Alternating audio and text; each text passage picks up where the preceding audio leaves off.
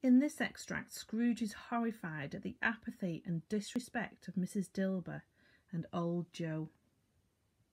Scrooge listened to this dialogue in horror, and as they sat grouped about their spoil, in the scanty light afforded by the old man's lamp, he viewed them with a detestation and disgust which could hardly have been greater, though they demons marketing the corpse itself.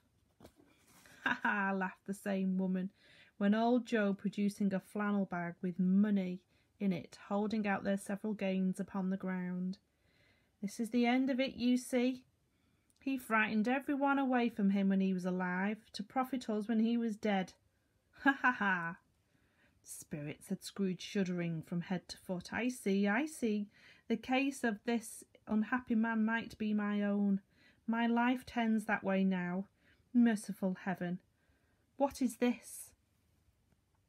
He recoiled in terror, for the scene had changed, and now he almost touched a bed, a bare, uncurtained bed, on which, beneath a ragged sheet, there lay a something covered up, which, though it was dumb, announced itself in awful language.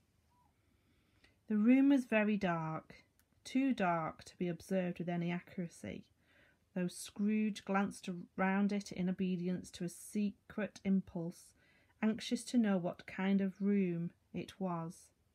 A pale light rising in the outer air fell straight upon the bed, and on it, plundered and bereft, unwatched, unwept, uncared for, was the body of this man. Scrooge glanced towards the phantom. Its steady hand was pointed to the head.